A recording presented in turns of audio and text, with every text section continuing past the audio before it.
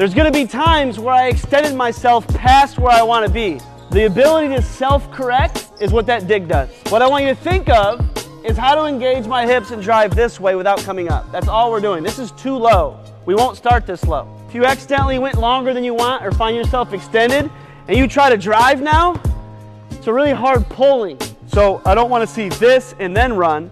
I want to see you go. So in the times where I might have extended, now I have the ability to dig back and regain speed. So if my foot is extended, what you got to get good at is if I want to drive, I got to drive this foot underneath me to help myself get over the top of it. If I do a drag, I'm extended, dig, I can get out of that. So I want this foot to come back a little bit to get under that hip a little bit. Pocket, dig, good.